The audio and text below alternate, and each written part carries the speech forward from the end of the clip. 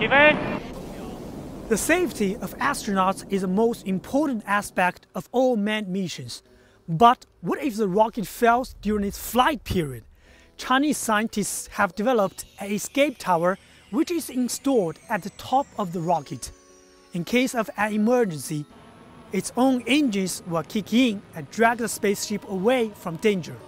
We are now at one of the assembly buildings at Jiuquan Satellite Launch Center.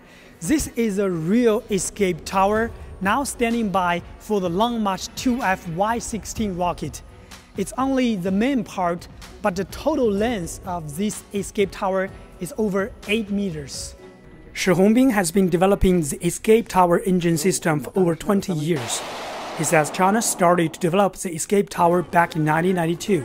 After years of research and hundreds of ground tests, Chinese scientists conducted a comprehensive successful test launch of the escape tower and the rocket in 1998.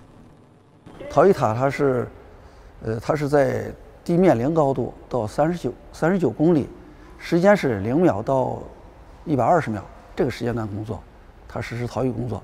一台逃逸主发动机，一台分离发动机，还有控制发动机组合，它里边有4台小发动机，所以整个只有6台发动机。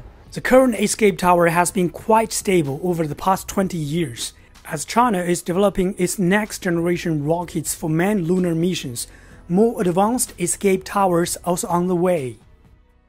大的思路跟这个也是逃逸塔似的，就是力更大了，因为新的飞船也大了嘛，力更大了，而且逃逸救生的更安全、更可靠，而且有一台要变推力发动机，就全方位逃逸。 所以更安全、更可靠。 China sent its first astronaut Yang Liwei into space in 2003, and since then, Shi Hongbin and his team have been in Jiuquan, helping guarantee the life support system of astronauts during each manned mission. 责任航天叫人命关天，我们就属于有而不用，那肯定是以最高的心态、最高的目标去做这工作。 China's space station will be fully completed by the end of 2022 and will host more astronauts, scientists, and engineers. The escape tower will continuously play a key role in manned space missions and deep space exploration.